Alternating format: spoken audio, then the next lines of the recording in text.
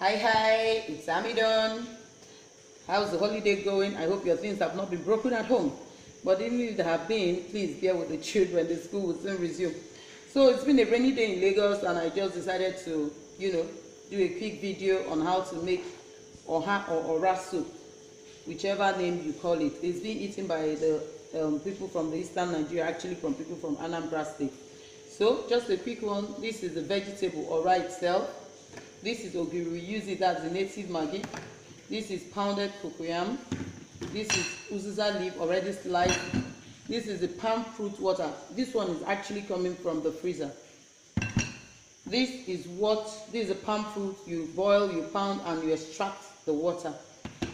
This is periwinkle. I know some people will go, what is periwinkle doing in Ora soup? Yes, I've always said it. It's about what you want. It's about your own taste. It's about your decision of having a good meal. It's what you want, not what the world wants. So cooking or eating food is about you. It's about your taste. It's about your joy, because good food is good mood. So actually, because I'm making a quick video, the meat I'm using and the stockfish and the dry fish already have been cooked in a pot. The palm fruit water, I have pounded it, I have extracted the water, already have added in the pot, so they are all boiling. So just to give you a quick one, when your meat is done, not too cooked, you pour your palm fruit water, allow it to boil. When it boils, add your pounded cocoyam in it. If your pot gets thickened, what else do? You put your crayfish, you put your Maggi, you put ogiri and your salt. Taste it, put your pepper. Straight, you allow it to boil just a little. Then you add your sliced Ora and uziza leaf. So that's just a quick one. So straight I'm going to the pot because my palm fruit water is already boiled. My cocoyam is in it. In fact, my pot is already thickened. So I just want to wash all this, slice it, and put it straight in the pot. Let's go. So yeah, like I told you before, every other thing has been boiling. The palm fruit water, the cocoyam for thickening. So I think I love the way the thickness is for now. That's my own. If you're making your own, however you want it. So this is the time to add my vegetable. I add my Ora or whichever one you call it.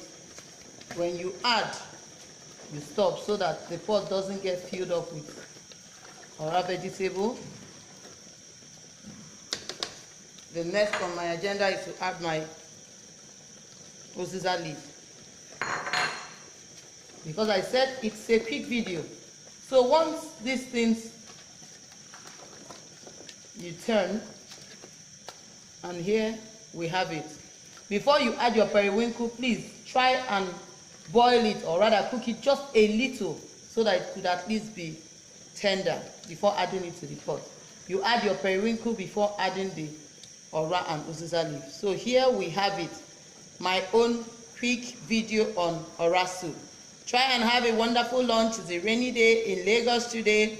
Straight to get my hot eba. See you. Ta-da-da!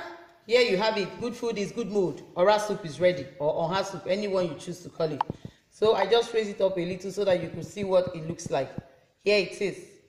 It is ready. The hot eba is already in the plate. The soup is there. So this is another one of it. You can dish it out in a separate plate and eat it with your eba or your fufu, anyone you choose to eat it with. The most important thing is that make sure you try this recipe out. Make it the way you want it, the easiest way and the tasty way you can make it. The most important thing is that you enjoy your meal, you eat healthy, and you take care of you. So take care. I want to go and eat my hot eba. See you. Don't forget to follow me on Kunops.